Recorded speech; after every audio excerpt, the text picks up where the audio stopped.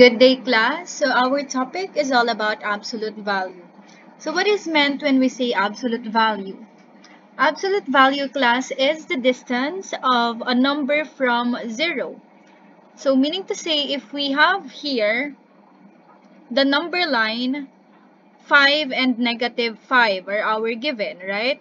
So here the distance from 0 to 5 is 5. Still, the distance from 0 to -5 is still 5.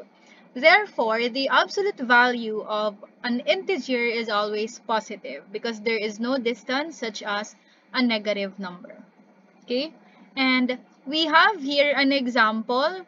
This is what we call the symbol or the modulus symbol for the absolute value. We can also call them as the bars. Okay? So the absolute value of 5, the distance, just like what we have discussed, it's positive 5.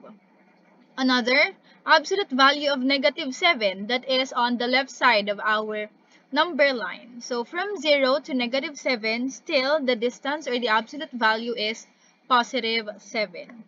How about this one? We have here the negative absolute value of 4. Since we have here the absolute value, let us simplify first this one and then put the negative beside it. So the value of, or the absolute value of positive 4 is positive 4. And then we have a negative. Putting them together, the answer is -4.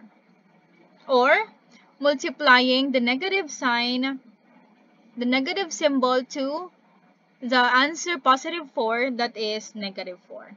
Another negative absolute value of -9. So we have here, let's simplify this absolute value first. We have a -9.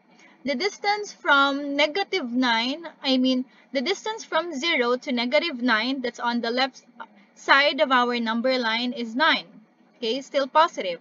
However, outside our bars or the absolute value symbol, we have negative. So putting them together, we have -9. Okay.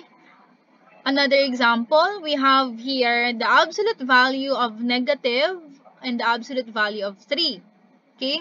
So we have to simplify first the innermost part of our bars. So here, the absolute value of positive 3 is of course positive 3.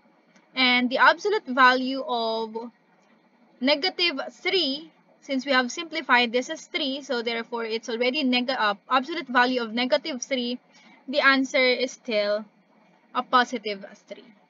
Okay, to summarize, when we have a modulus symbol or a bars or what we call the absolute value symbol, the answer is always positive. So for your assignment, please answer the 5 items. Thank you.